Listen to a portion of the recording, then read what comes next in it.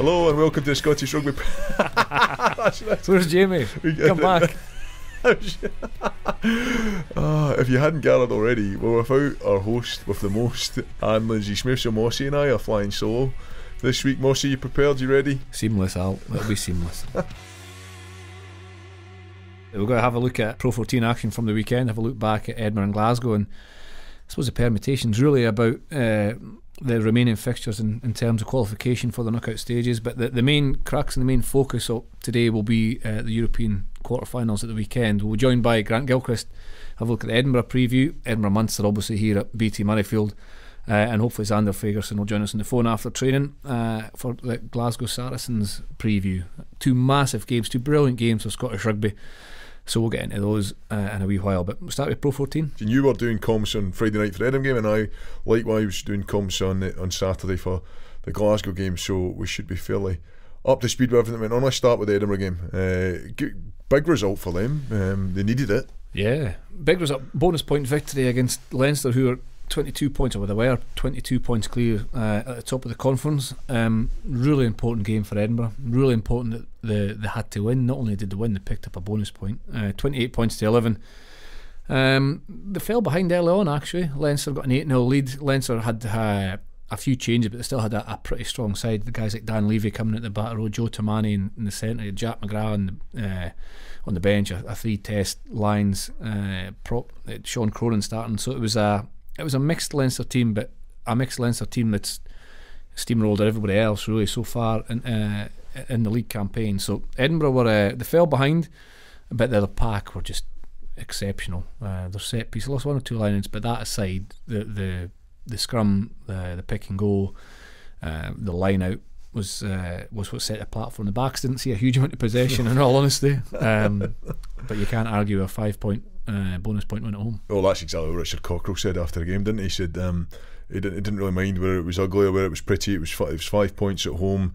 He didn't have the luxury of resting as many guys off the back of the Guinness Six Nations as possibly Dave Rennie did a wee bit further west, but he did have the opportunity to bring back John Barclay for his debut in an Edinburgh shirt, and Matt Scott after being about 4 months out of concussion issues as well, who both played exceptionally well and both contributed massively, which we'll come on to, which will make it difficult for selection moving into this week.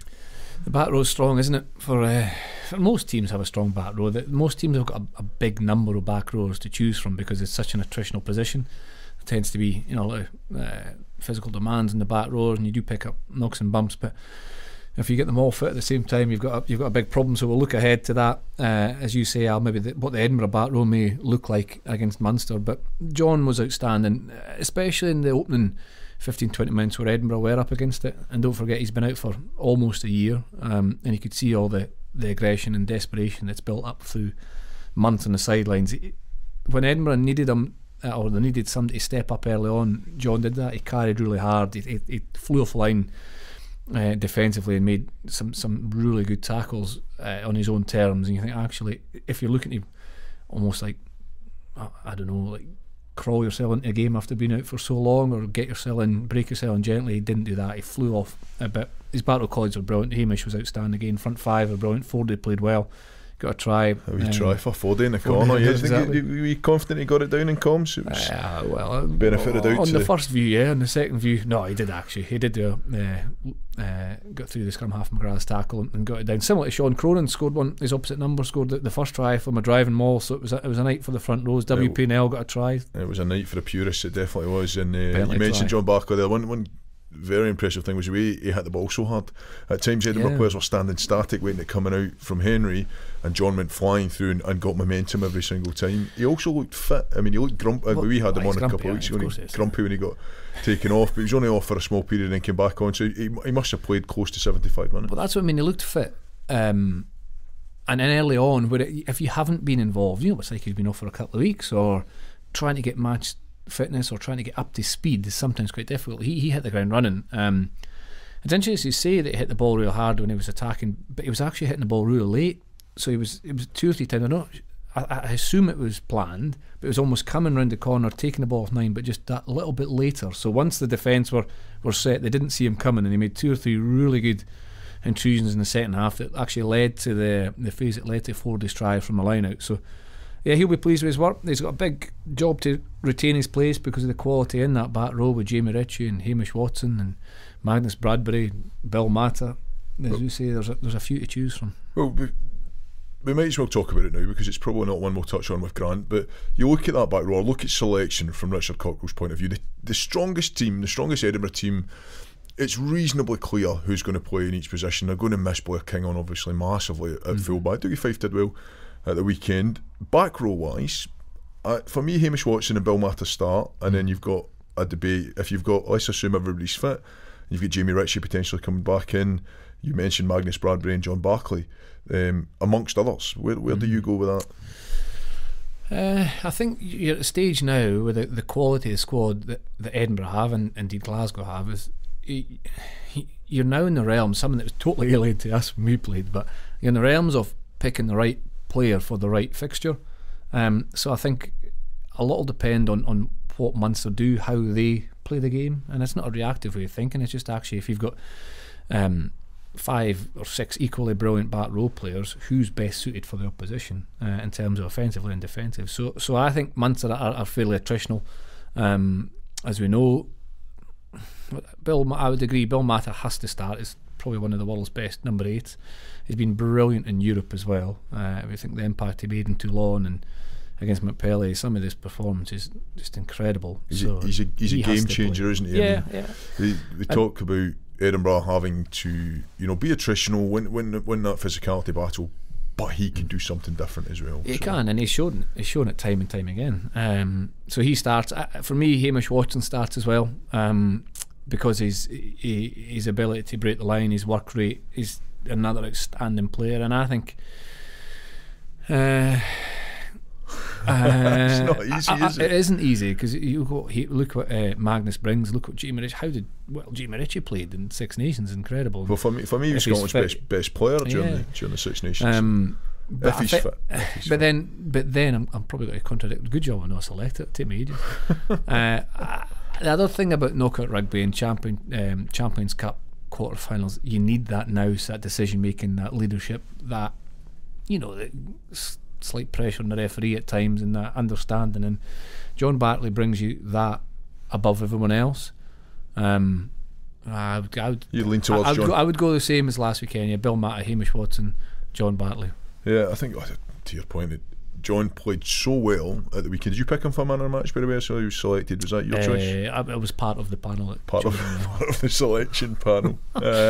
He's played so well that he puts his hand up. Now, if he stumbled his way to his first game back after 10 months, which would be completely acceptable, then it's probably an easier decision for Richard Cockrell to make. But he's played that well that he's instantly saying, I've got all the experience. I'm playing well. Here I am. But so are the other guys. No, it's so difficult. It's just as well we're not picking a team. It's so difficult, but it's a brilliant problem to have, and it means that training this week becomes really important as well. Yeah, for as well as John did at the weekend, he'll have to back that bit of training.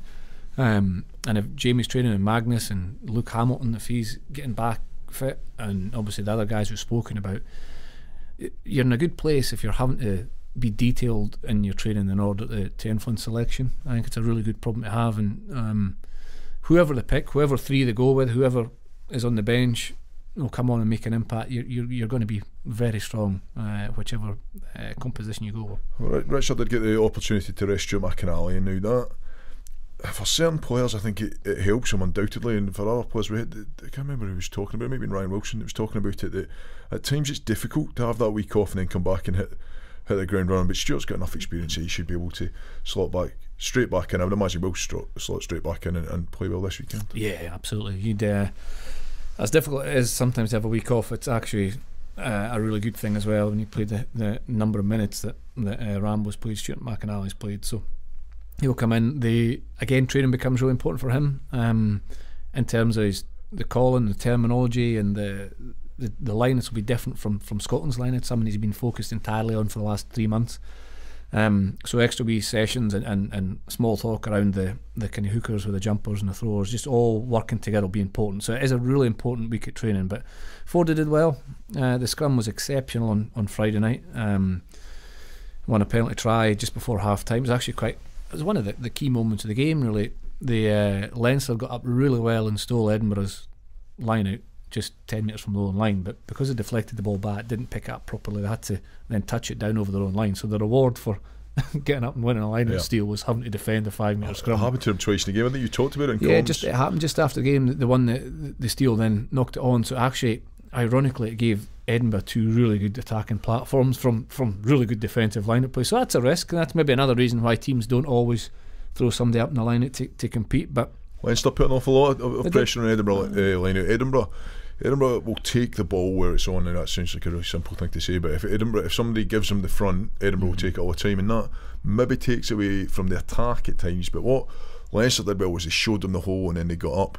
Now Leinster probably didn't get the rewards they deserved on the back of it, and as you say, Edinburgh got another couple of opportunities to go forward. Yeah, but you still have to take those opportunities. You know that the scrum has to be good. It was 3 scrums later they got the penalty try. That was in the stroke of half time, and then Fordy's try I think was in the 43rd or 44th minute, just after half time, and that then cemented the game. And Edinburgh were disciplined, they were detailed. They had must have been about 70% territory in that second half. So really good platform to beat a top Irish team like Leinster ahead of another top Irish team coming in on Saturday. And they needed it. They talk about Edinburgh at the moment, they're talking about the fact that every game is like a knockout game for them, because they lose one in the league and it's going to be very, very difficult to make those playoffs, and obviously the quarter final coming up this weekend. Yeah, they jumped up a space, and the Conference B is so close. Well, other than Leinster, as we said already, 72 points, they're flying high, already guaranteed a home semi-final.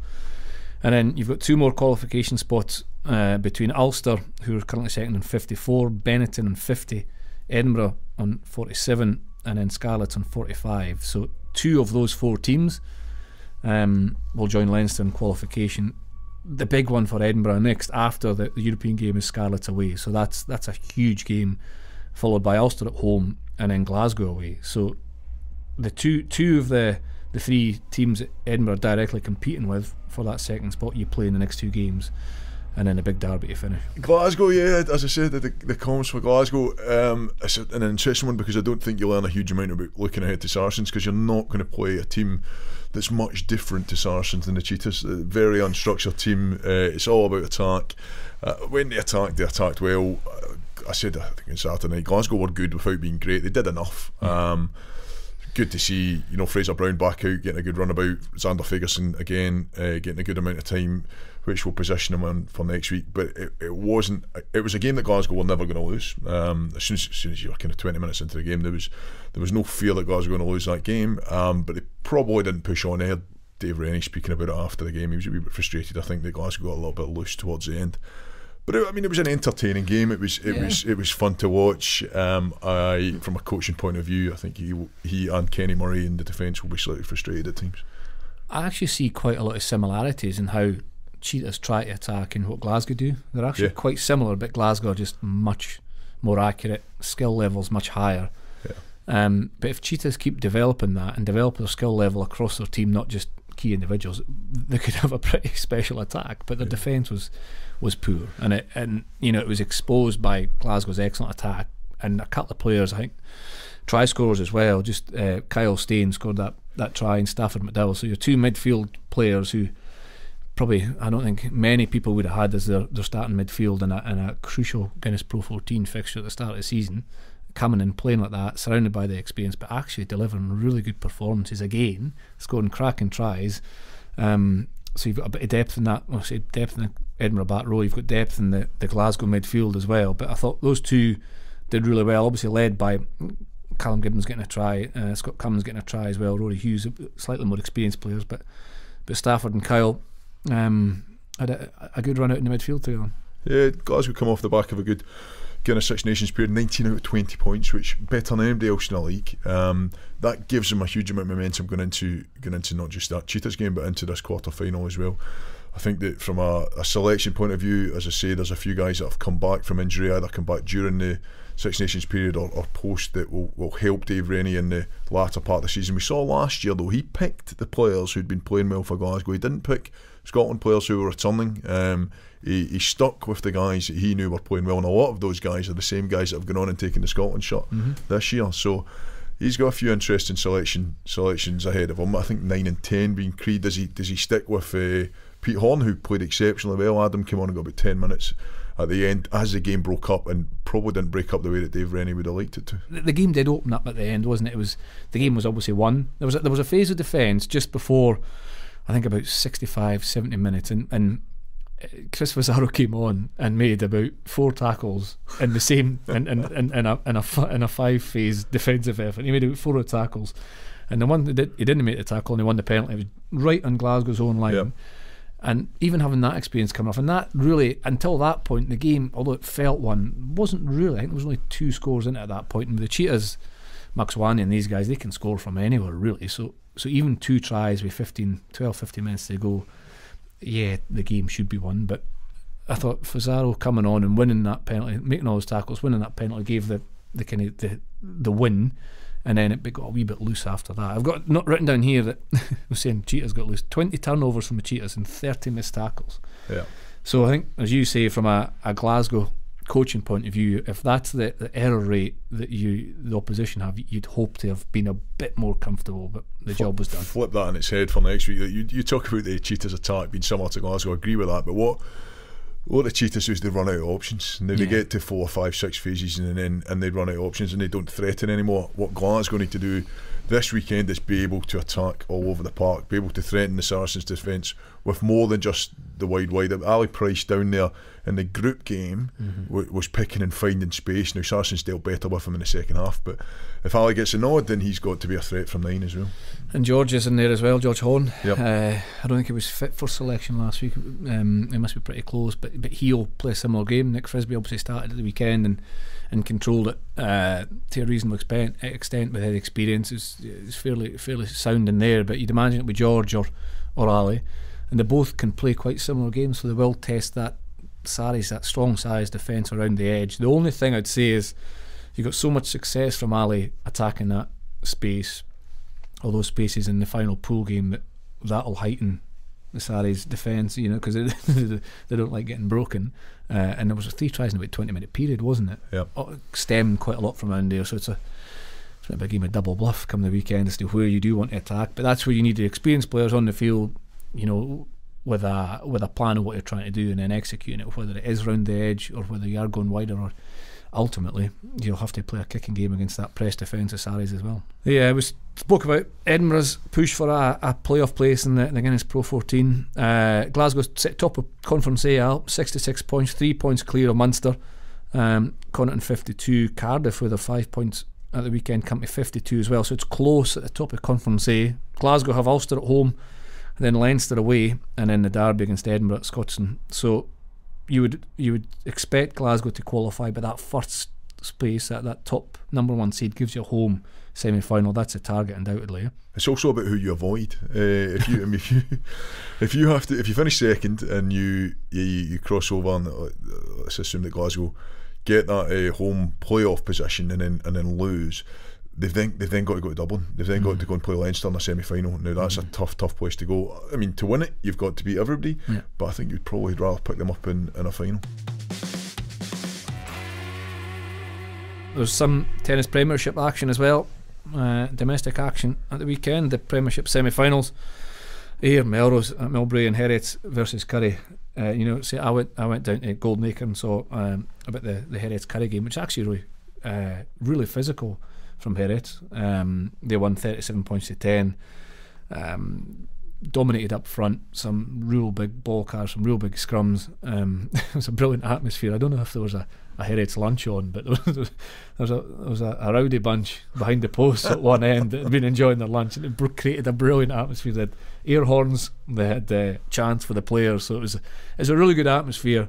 And it worked. It worked. Herets were physical, they were dominant, and Carry had not a huge amount of possession, but started to force the game a bit early. But yeah, Charlie Simpson with 2 tries for Herets, Alex Ball, Jason Hill, Rob Kay hit a really nice line from a short play, the inside centre that went through. Charlie Simpson with 2 tries. I'm surprised I've not heard about that already. Well, we'll hear when we get back in the office, I'm sure. But yeah, no, Herets, congratulations to them. And the other semi-final at Millbrae was 15-12 to Ayr, 12-8 going into the final play.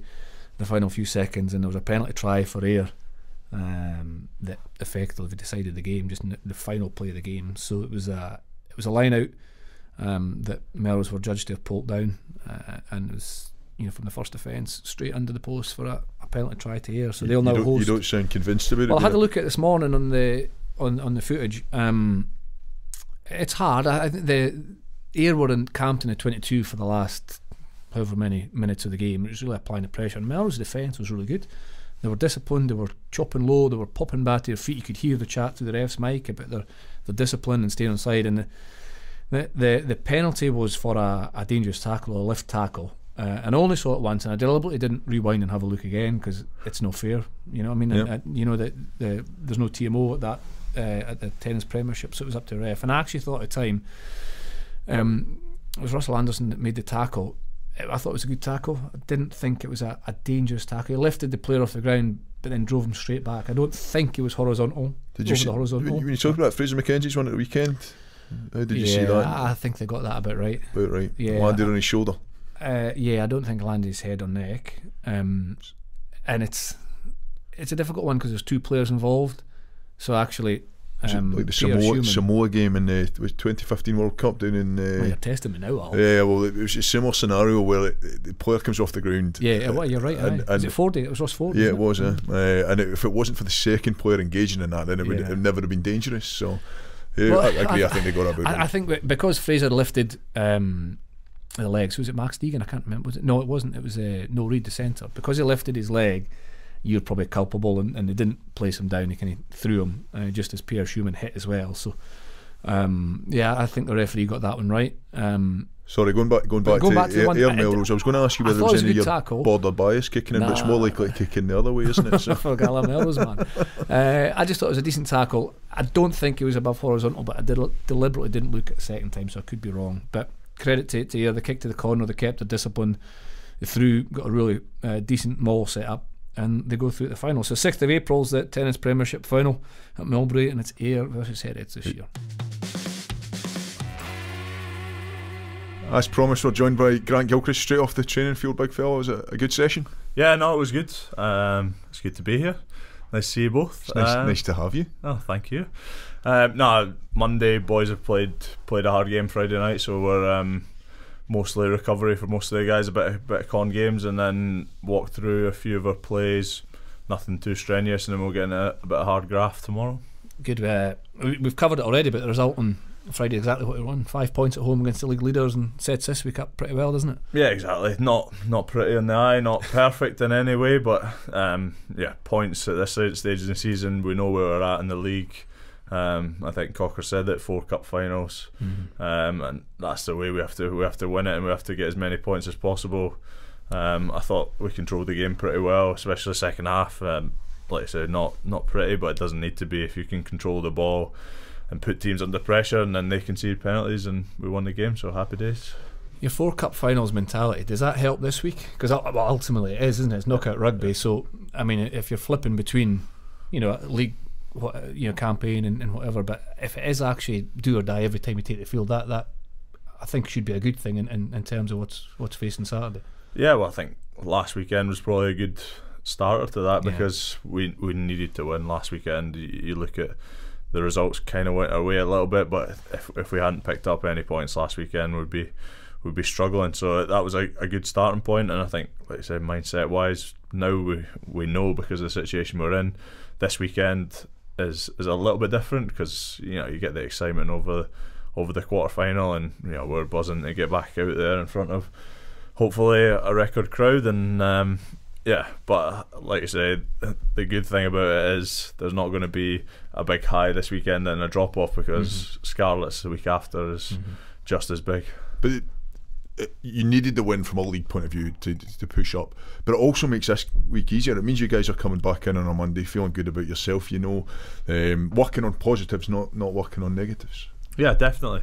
There was plenty of stuff, plenty of good things at the weekend, and like I say, there was some work-ons, but it's always easier to come in. The body's always a little bit less sore if you've picked up a win on the Friday night and got the 5 points, and it sets us into a huge week. And boys are excited to get out there today. with a thought of what's to come on Saturday, it's a great time to be at the club. So the first thing the players need to concentrate on is selection. It's getting that jersey. There's only going to be 15 starting jerseys handed out. Does that add a little bit to training in weeks like this? Yeah, well, I think tomorrow will be a bit tasty. It's always Contact Tuesdays. There's always a bit of a test match Tuesday, so I assume that'll be especially spicy this week. But I still remember you blindsiding me in test match Tuesday. No way, that doesn't sound like me. Yeah, it was him, definitely. You were an easy target. You were bent double at the time. He always goes on about that. He's always on about these scraps at training. There's all the young fellas coming through, and you were alright out the back, just kicking goals and just keeping it away. 5 wins in the bounce in Europe. Look back to the pool we were in. Obviously faced Montpellier, Toulon, Newcastle, and right away, Richard Cockrell said that this was about us having an opportunity as Edinburgh to have an opportunity to play these big sides. We'll see where it takes us, but I think we all know deep down that there was more to it than that. And tremendous to qualify at that pool. Lost away 21-15 in the first game against Montpellier, which was a difficult loss because it was one you really should have won as well. And then 5 wins on the bounce. Toulon, Newcastle home and away, Toulon away, Montpellier at home. It's a cracking run going into this weekend. Yeah, I think the Montpellier game, although we didn't win it, we took a lot from it. Yeah. Because like I say, we were the better side and we actually played better than we played in some of the other games. But I think on the back of that, there was a real belief that we've went to Montpellier, they're a big French side, and we felt really disappointed we didn't come away with a win. But I think we took a lot of belief into the next week. We brought Toulon here, and there was always going to be that little dip in the foot. It had been a few years since we'd been at this level, and for a lot of guys they hadn't played in the Champions Cup, so it was that first game, and we should have won it. And we watched it back, and it was horrible to watch in the review. We scored 2 or 3 sitters tries out in Montpellier, and then does that make it easier looking ahead because you can see where you went wrong? Like sometimes if you lose a game and you're like, I'm not sure what we need to do to win next week, but actually they obviously think the 1 or 2 try scoring opportunities back in that game that were quite obvious. If you get them right, it actually gives you a lot of confidence, so you know what to put right. So that would have helped, because it was 40 points to 14. You beat Toulon out there, and the execution that day was incredible. Yeah, I think it led on from that. We learned a lot of lessons in that Montpellier game that stood us in the league games. Looking at that game, it was probably a little turning point for us, that we'd not really hit our straps, and then we played actually probably our best game but lost, and tidied up a few things, and then I think we went on a run of 8 games after that, including the 1872 and a couple of games else in the league. So we went on a good run following that game, and I think it was just some clear lessons that came out, and a belief that we're back at the top table and we're more than good enough. It's amazing when you look back and reflect on this season, when there will be a moment in a game that stands out as that something's turned on that and we've taken that momentum forward. One thing you have done by performing so well in the group stages is earned the right to be here, earned the right to be home quarter final at BT Murrayfield. There's over 32,000 tickets already sold, but you want to pack this place with as many Edinburgh fans as possible, give you that real home advantage. Yeah, I was lucky enough to play in the last quarter final here, and it's something that I'll always remember, even at the end of my career. It was a really special day. You're used to, you've played in here in test matches, and it's always such a special atmosphere. But to play in here week in, week out with Edinburgh, where the atmosphere can be good, but it's a half-empty stadium, and to have the Edinburgh jersey on and to look round at what felt like a full stadium, although there was still a few empty seats, it felt like a full stadium, was something really special. And I know the boys back then, we took a huge buzz from when we actually got in the pitch, because they're so used to playing with it half empty. That it's the point of difference, isn't it? It's when you run out that tunnel, and instead of there being 6, 7, 8,000 here, there's pushing 40,000 here, and the noise will hit these guys. Now some of the guys, they won't have played international matches here, so instantly it'll lift them up a level as well. Yeah, and I think that's why I'm excited to experience that again with the boys that you kind of train in day out with, and excited for the boys that haven't had the chance to experience that. And I'm sure if they're not looking forward to this game already, when they get here and start warming up and start realising that it's going to be special on Saturday. You can add the Munster fans to that as well. That famed for the Red Army, for the away fans they bring. So 2 times winners of the tournament as well. So that atmosphere will be added to, even with you know, the history and the culture and the support that they have. So it's going to be, it's a test match, isn't it? Yeah, ultimately, I mean, you look at who you'll have on your side, you look at who they'll have on their side. You would imagine it'll be Conor Murray and CJ Stander and Farrell. I think Joey Carberry's training today. He's been out since the Ireland game here, actually, with a pulled hamstring, but he's likely to play. So it's a test match. Well, she mentions Munster there. Have you looked at them much so far this week, and if so, what do you expect them to bring? I think you saw Munster probably a couple of years ago changing their stripes a little bit and playing a bit more, and I think they're back to the Munster of old. You don't need to do too much previewing. It's going to be a war out there. Roll your sleeves up, Gilco. It's going to be a battle, and you know, the way we play, we're up for a battle. So that's not really so it's something that I think both teams will look to play to their strengths, and both teams have pretty similar strengths. So it's guaranteed that it's going to be a physical game, and certainly there might be a bit of tactical kicking and involved. that was the backs might get the ball for 5 minutes. Is that what you're saying? But there'll certainly be 1 or 2 carries off 9, and there'll definitely be a few big hits going in. Do you like that? Do you like the fact that you know they're coming straight at you? So you as a forward pack, the rest of your boys in that pack, you know what's coming.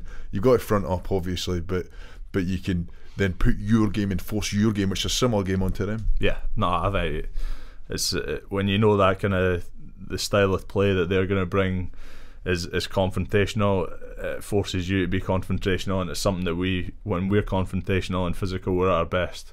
So you know, we believe I believe we've got a really good pack of forwards that can compete with anybody in that style of game. So obviously we'll be looking to add a bit of subtlety now and again. Yourself, you're going to put in some subtlety yourself? Well, you'll see. Probably not. I'll probably just get the heat down and truck it hard. But no, I don't know about that, Gilchrist. Yeah. I've been inspired by how Edinburgh have played in Europe, and it is all built on that hard edge. But look at some of the tries he scored over Toulon. Look at Darcy's finish in Toulon, and Rambo's try, and Big Bill's offload. I mean, that to me is the strength of where Edinburgh are. The non-negotiable, the nuts and bolts of physicality, the hard run, and the set piece we saw on Friday. You've got, and you know you're going to have that for Munster, but there's some pretty special touches in Europe so far as well, isn't it? And that's the X factor that will hopefully, you know, if we get the edge up front and give these guys a bit of space, a bit of time and space, then you know Bill and Darcy and Duan and these kind of guys can go win us the game. That's a great point, isn't it? That's the way. That's our. I think that's our point of difference, is that we can get on top of teams physically. We can dominate them up front and get on top in set piece. Then we create opportunities to these guys. And in Europe, we've probably done it better than we've done it in the league, where you've put away the chances that we've created. Yeah, I suppose it is very easy to look back at what you guys have done and put it purely down to the foundations, but you don't go on the run that we talk about of eight games in a row without having the subtleties to your game or the ability to win the game at the bottom level, but then have people like Bill Mata, like Hamish as well, adding in and getting the nice touches away. So I'm sure we'll see more of that the weekend. Here's one for you. Like, I've often thought, does anything change through the week because it's a big Heineken Champions Cup knockout, or does your chain of thought? And it's a loaded question, isn't it? Because you get grumpy about this one. Well, no, not really. I mean, you hear so many chains of thought being that keep everything the same. It's just another game. Just get on with it, you know.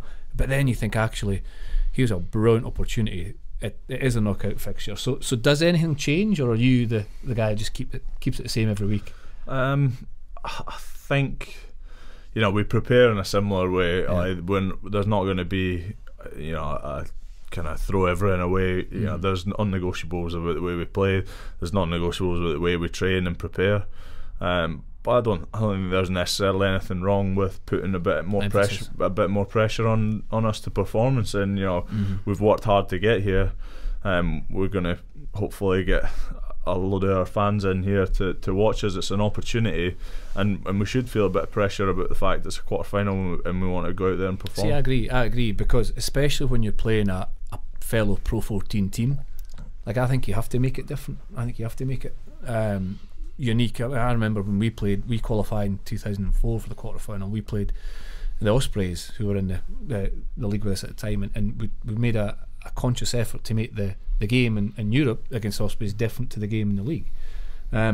because it's a one-off opportunity here in front of, hopefully, well, as many thousand spectators as possible. 40,000 or something, as many as possible. Yeah, as many as possible. I agree with you, Moshi. I think the only danger is that when these big games come along, that you forget that the added pressure, the extra emphasis will be there naturally. The players will feel it naturally. There's more interest from journalists, there's more interest from fans, clearly, when we're talking about hopefully close to 40,000 fans coming in here. So a lot of it comes in naturally. And mistakes that I've been involved in the past is when we've tried to build it up too much internally, as well as these external factors, that you end up getting carried away in it. Now, Alex Ferguson's got a quote about playing the game and not the occasion. Now, concentrate on playing the game, let the motivating factors come in and push you forward, but don't get carried away in the occasion of the game. And that, from my own personal experience, I think that's key.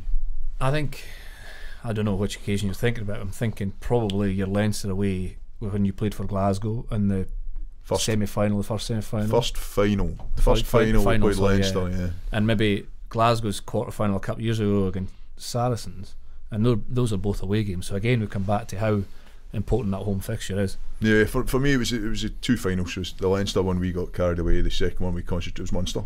The second one concentrated on that and got the performance right. Now, but it's a balancing act, but that's where you've got so much experience in your squad, more experience coming back with guys like John Barclay, with Matt Scott that we talked about. Richard Cockerell's been in these positions before as well. He knows what he's doing. Yeah, I can't. There'll be a balance there. I know with Cockers that it's how he'll handle the week, and that the experience in the room won't let it go too far one way or too far the other, and you've just got to trust that everybody will do their job, and we prepare. I think the key is that we get training right the same way we try and get training right before we played Leinster last week, and if we do that and we train with an intensity and a train with a bit extra bite through the week because of the size of the occasion, then great. And if the guys who there's going to be a lot. I think those 40 guys out there today. So there's going to be a lot of boys that are going to be itching to get in that team, and if not, a bit disappointed. And if they're disappointed, then hopefully they channel it well and helping us prepare well, and making sure that the team that is lucky enough to take the field on Saturday represents the whole group, and that everybody's put themselves forward, put their efforts in the right direction to make sure that happens. You played, you said already, in 2012 against Toulouse. Other than the fans and the atmosphere, have you any really strong, vivid memories of that game that you can use or pass on to other guys in order to prepare the ones who maybe haven't been in that environment? Well, it was probably my first season. I was one of the young boys. Just coast it then, easy. So, it's easy. It was. I thought that was the norm. I thought this is great. Heineken semi-finals. We'll get to the final next year. But here we are 7 years later. But I think what I remember was I probably didn't say as much as I will this week. I had a different role. Was there somebody back then that was performing the role that you will this weekend for you? Was there somebody who was maybe pointing in the right direction, putting your arm around your shoulder? Or? Well, Sean Cox was good for me that first season. He was an experienced pro and had played at the professional level for a long time, and I played a lot of rugby with him in my first season, which was good. He was that older head, which I probably am now. But something that I do remember was that the chunk man gave us a rolling speech, and he never. I think it was the only time the whole season that he said in and before a game, and that got me going. Just I can't even remember what he said, but I just remember in the changing rooms, I'm pulling the boys in and be like, boys. We better tell everybody who the chunk is. I mean, everybody knows the chunk. Alan the Chunk Jacobson, he's back this weekend as well. Yeah, I've seen it. Yeah, that's good. That'll get the puggy up surely. It's just things like that underlines again what it meant to somebody like that, like a local lad. I remember he got punched in the nose, and whether he'd lost a tooth or whether it was one of his ones that he's always missing, I don't know. It was at the final whistle. His nose was bleeding, his mouth was bleeding, and he let out this massive big scream, and it was captured on a picture. So it was. I don't think I used it in the paper with that, but anyway, 2 weeks later when we were going we landed in Dublin for the semi-final, and we came out the arrivals at Dublin Airport. Here's this image on a massive big backdrop. It was just a chunk man's face with no teeth, nose bleeding, screaming, and I thought, if you're not coming to Dublin for the semi-final, you're probably just going to turn around and get back in that plane. You remember that? I do remember that. It was not on the retracting doors, or was it was on the doors. The sliding doors are just taken away and then bringing back his big face. Famed in Dublin. Richard Cockrell would have liked the chunk. You would have liked to coach the chunk, would you? I think they would have gone well. No nonsense. I think that's like I said. I think it's the only time I ever heard him saying in before a game. He's just get on with it, kind of guy, and he pulled everybody in and said something like that. I can't really remember exactly what he said, but you probably couldn't say it either. Yeah, probably couldn't. Yeah, there's one or two expletives in there, but I remember thinking after he said that, I was already buzzing, but then I was probably. Grant, thank you very much for coming in. It's going to be a brilliant week for Edinburgh Rugby. Over 32,000 tickets sold already. We talked about how important it is for you guys to get as big a crowd as possible. 12:45 on Saturday, so as many as you can get down and support Grant and the rest of Edinburgh guys. Yep. Passing our best to the lads. Go for 6 wins in Europe in a row. Yep, we will do. Thanks for having me, boys. Right, it was brilliant to have Grant Gilchrist from Edinburgh Rugby as we look ahead to the massive European games for both Edinburgh and Glasgow this weekend. I'm now delighted to say that Zander Fagerson's joined us just fresh off a training field. Good afternoon, Zander. How's things?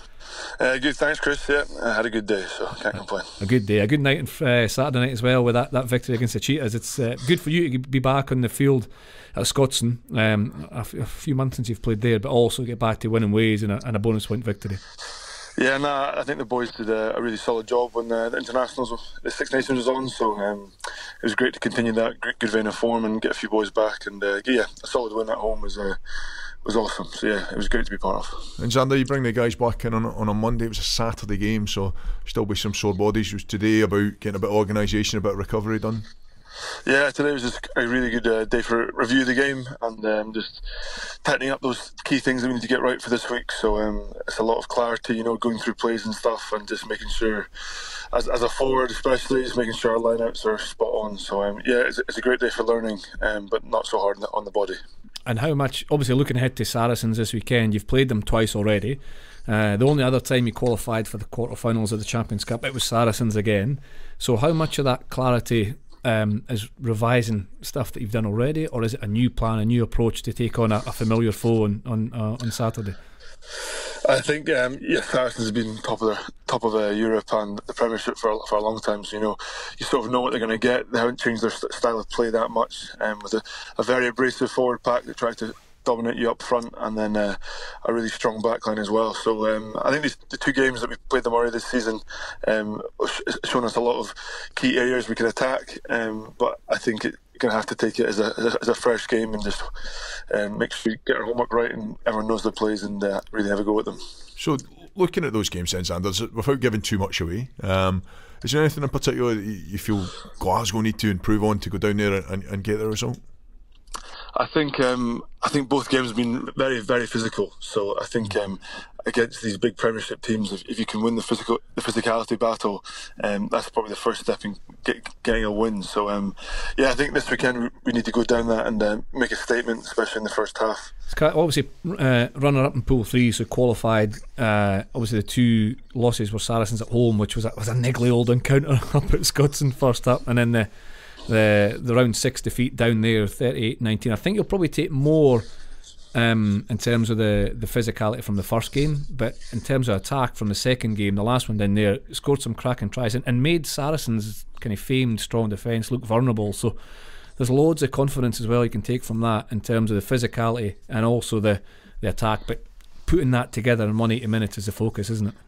Yeah, massively. I think that second game, it was extremely loose from both teams. So so I think it definitely showed that they are vulnerable in some areas, and we just need to tighten up a few defensive stuff. So yeah. And will the niggle continue? Do you think? I don't know. We'll see what happens. We look ahead to the weekend. We expect a big travel and support down there as always. Glasgow fans can make themselves known to you and really lift you boys down at Allianz Park. Yeah, I was lucky enough to play down there last time when we were in the quarter final, and it was awesome. I think our supporters were louder than theirs. So I'm hoping for the same again if selected, and really looking forward to it. And I think it'll be a great day for the club. On that game 2 years ago, wasn't it, the quarter final? It was 38-13. I think you came out on the wrong side that day, but similar to what we spoke about with Grant Gilchrist before, was like, you played in that game. There's lots of other players who'll be played in that game. The first one is obviously the most difficult, I believe, in the quarter final. But having that experience only 2 years ago, and we spoke about in the studio maybe that sometimes you play the occasion more than the game. Do you think that game 2 years ago will serve a purpose of actually preparing those who did play for a more sort of a calmer, more, I suppose, better executed game plan this week round? I think so. Yeah, I think definitely that year we had a really good pool stages, and I think we just didn't do ourselves justice in that game. And I know at the end of that season, we were pretty gutted in how we finished that in the end of the tournament. So to be in that position again, I think we really need to take that opportunity. And it's going to be exciting. I think that last game gave us a lot of excitement on how we can break them down in attack, and if we can just tighten up our D, it's going to be an exciting game. Let's talk scrummaging very briefly, Zander. Clearly an area close to your heart. How much of the lessons from the previous two games can you take into this game, and in particular, what threat do Saracens bring at the scrum time? So I think from the last two games, it's been quite a closely contested battle. So it's always they've got a very big abrasive pack, and I think Vincent Cox a really solid tight head, and of course he's got Will Skelton behind him, so that's a lot of weight. So it's going to be an interesting battle. I think from the last two games, they're very. I'm not going to bore you too much with too much detail, but they like to really attack the tight head and then bring the loose head up. So Vincent Cox tries to split the seam between the hooker and the loose head. So if you can nullify that, he gets in quite bad shape and comes in the hole, and of course fingers crossed we can eat him up there. So we'll see what happens. You're not going to bore me, Zander, but I've just had to wake up Mossy. Have you got? No, I've got that. I'm all over that. The other way of looking at it is you've got a guy in your camp, Petrus Duplessis, who played with all these guys even as early as the start of the season, who I know does a lot of work with your scrum, so you'll be picking his brain as well, eh? Yeah, he's been absolutely awesome since he's come in, really giving us a breath of fresh air in that department, and his technical input second to none. So I'm not going to give too much away, but he's definitely giving us some insight. Yeah, it was Zander Fagerson join us straight after training. It's great of these players, both Grant and Zander to join us, a couple of old guys on a Monday afternoon, bail us out when the rest of our podcast teams seem to be on holiday. Everybody's away sunning himself. But it's great insight, isn't it? It is, it's great, and it's great of them to give their time, and also I think we've wished them luck individually, but especially for the two teams, Glasgow and Edinburgh. Best of luck from us. Two massive challenges: Edinburgh at home to Munster, and obviously Glasgow away to Saracens. But you can hear the technical input from Zander there. They're prepared for this match, and they'll learn from the quarterfinals 2 years ago about not making it too big a deal, just really focusing on the detail that has to be done, making it almost a special feeling that you're away from home and you have to go to the Lion's Den effectively and come out on top. And let's hope both teams can. I believe both teams can. Agreed, do have absolutely. the ability, do have the depth, do have the support behind them. And if they did win, they would both be back here in a semi-final. How special would that be? Which would be interesting. It's a great weekend for Scottish rugby already, with two teams in the quarter-final. Imagine we're coming back here in a few weeks' time, looking ahead to Edinburgh Glasgow semi-final, European semi-final here. We'd need to extend the place, I think. We would. Nah, good luck to both teams. Brilliant to see them progress, but we want to see them progress further. Absolutely. Well, Mossy, we've got to the end. We've got to the end. Just the two. Well, we should say a big thank you to Rory, because Rory's not run off and left us. He's been here pressing the buttons, making sure we don't mess up too much, but we've stumbled our way through. Yeah, we've basically sat and spoken. Rory's done all the technical hard work, so although we're patting ourselves on the back, hopefully we made it by. But yeah, Jamie's in Australia and Lindy's in Sweden. In Sweden, yeah. Hopefully we've brought some insight. Well, two great guests, as we said earlier on, and they came on and helped us out as well. Saved us. It's been good fun. But for now, all is to say goodbye. I hope you enjoy the podcast. Best of luck to Edinburgh and to Glasgow in the big quarter-final matches this weekend. So from me and from... Yeah, that'll be me. See you later. Bye-bye.